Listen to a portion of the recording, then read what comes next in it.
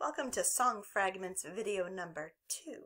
We will start with the song John Kanaka Naka. Your job in this song is to do John Kanaka Naka Tule A. Let me show you again. John Kanaka Naka Tule A. I'm saying John Kanaka Naka Tule A. When I do it a little faster, it looks and sounds like this. John Kanaka Naka Tule A. When I add the song melody, it sounds like this. John Kanaka Naka Tule A. If you can't snap, just tap your fingers together. John Kanaka, oh, I messed up. John Kanaka Naka Tule A. All right, I will do your part with you.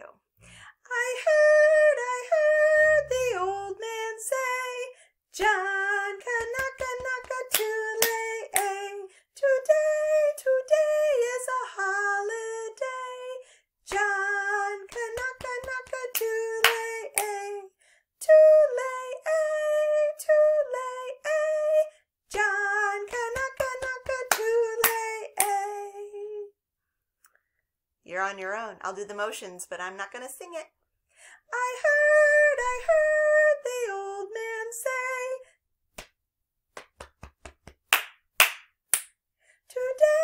Today is a holiday. Tule A, Tule A.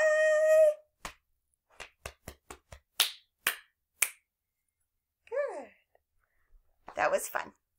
Our next song is Cape Cod Girls, and you have 2 jobs. Your first job sounds like this. Heave away, heave away. I'll sing that again for you. You can be my echo. Heave away, heave away. Thank you. The second job you have is, we are bound for Australia. I'll sing that again. You can be my echo. We are bound for Australia. All right, I will show you whether you are singing your first job or your second job while I sing the rest of the words.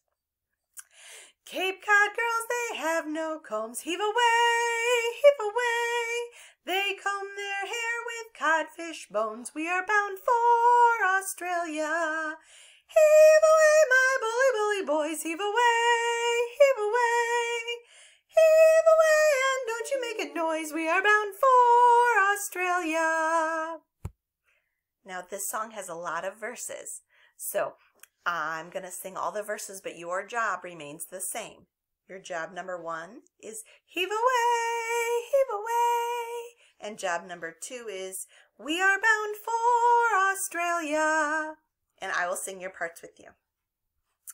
Let's start from the beginning. So I will sing the first verse again, and then I will keep going with all the funny verses. Listen carefully. They are silly.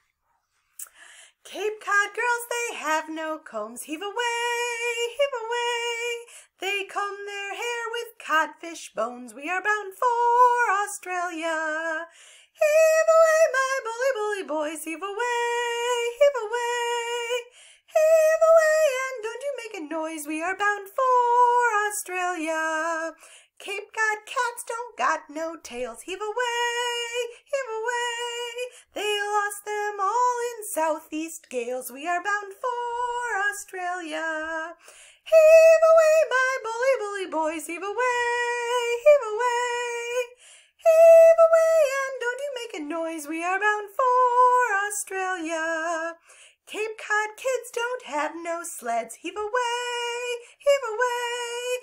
They slide down hills on codfish heads. We are bound for Australia.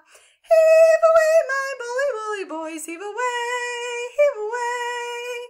Heave away, and don't you make a noise. We are bound for Australia. So to recap, we've got girls in Cape Cod. They don't have combs. They comb their hair with codfish bones. Ew. And we've got cats in Cape Cod. They don't have no tails because they lost them all in southeast gales. Gales are a type of wind. It blew the tails off the cats. That's crazy. All right, we have Cape Cod kids don't have no sleds, so they slide down the hills on codfish heads.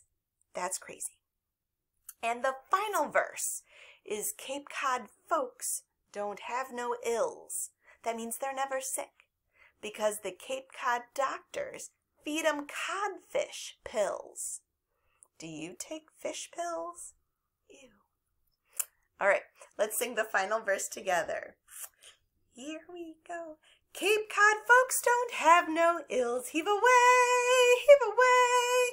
The Cape Cod doctors feed 'em codfish pills. We are bound for Australia. Heave away, my bully, bully boys. Heave away, heave away. Heave away, and don't you make a noise. We are bound for Australia. This type of song is a sea shanty, and it is sung by men typically working on a boat. And they are going to sea and they sing to keep their steady beat so they can hoist the mast and pull on the ropes all at the same time. And someone, maybe the captain of the ship, would sing the part I was singing, and then all the sailors would sing together, heave away, heave away. Isn't that fun? You can pretend to be on a boat in your house and sing this song. Our final fragment song is an echo song. So I will sing each line and then you will sing it back to me. And we're going to sing a whole story about a goat. And this goat belongs to Bill Grogan. I don't know if you know Bill Grogan. He's not real. And my song tells a story of how Bill Grogan's goat ate 3 red shirts off of Bill Grogan's clothesline. And Bill Grogan was not happy. And I don't know if you've ever had something happen to you or your stuff and it's made you unhappy. And maybe you made a good choice and you went to whoever did this and you said, "Excuse me, I did not like it when you did that. Please don't do that again." That is a good way to resolve conflict. Now, Bill Grogan did not go talk to his goat. Instead, he grabbed his goat and he tied him to a railroad track. Can you believe that? I think Bill was hoping the goat would get run over by the train. That is unkind. That is not how you should resolve your problems. And that is not what you should do with your goat. So, the goat was a smart goat. And he got real nervous when he heard the train coming. And he turned white. And then he turned green. And then he coughed up those shirts and waved them at the train, and the train stopped.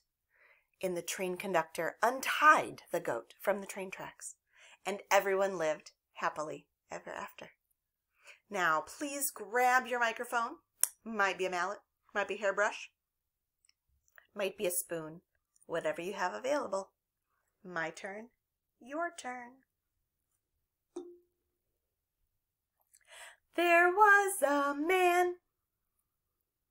Now please take note. There was a man who had a goat.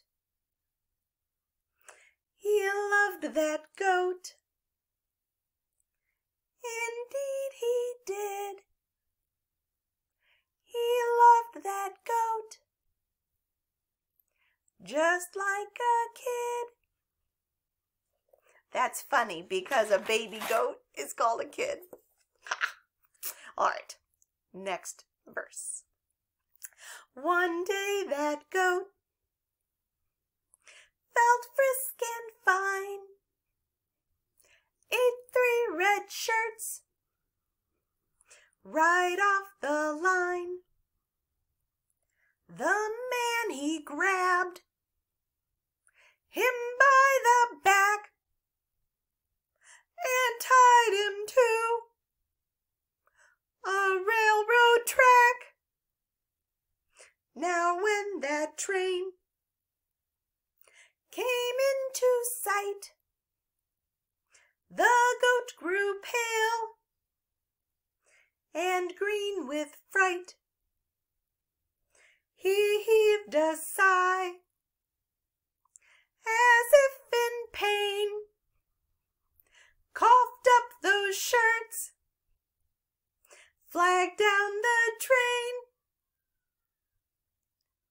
and everyone lived happily ever after. Thank you for making music with me today, and I will see you soon.